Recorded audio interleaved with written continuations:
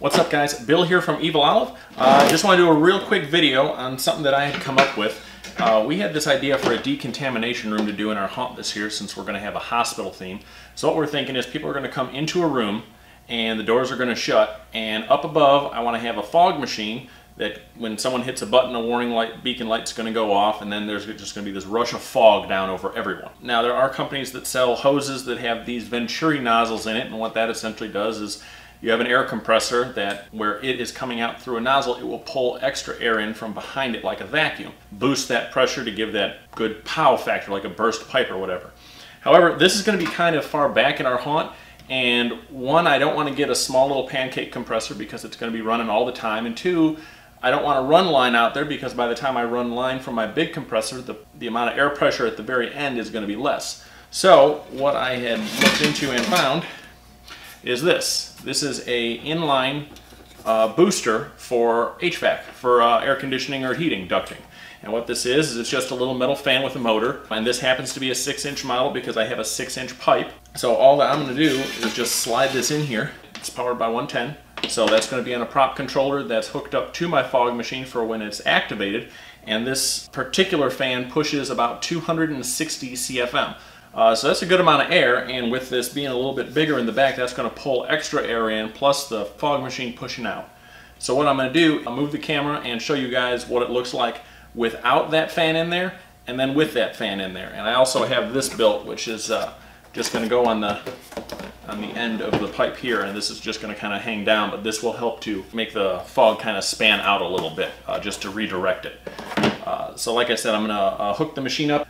There is a chance I'll be using the Chauvet 1301 because that's a 20,000 CFM. That's the one I'm going to use in the demonstration just because it's more obvious. So I'm going to go ahead and move this all real quick, and then we'll do a little demo and see what it looks like.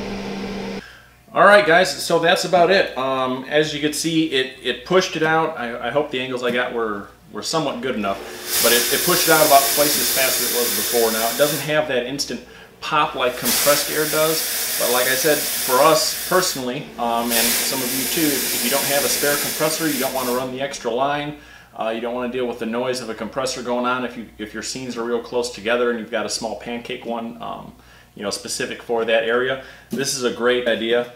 You can use like a box fan if you want, but it just doesn't push enough. This is small and compact, and if you've got it going into a tube of some sort, it gets a good pressure because the fan blades are so close to the outside housing.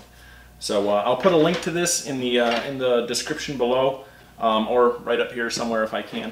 But if you just search on eBay, hardware stores even have them. I'm in a small rural town, so they weren't real popular by me, but if you're near a bigger city, you know, Home Depot, Lowe's probably even has these.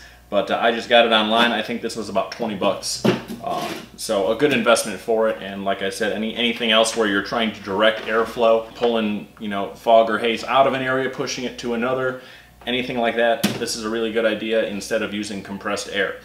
Make sure to subscribe and like us and follow us on Facebook at Evil Olive Productions for more videos on stuff like this. I'm going to have a lot more coming out as we get closer to haunt season on what we're doing at our haunt. So once again, I'm Bill, and thanks for thinking inside the jar.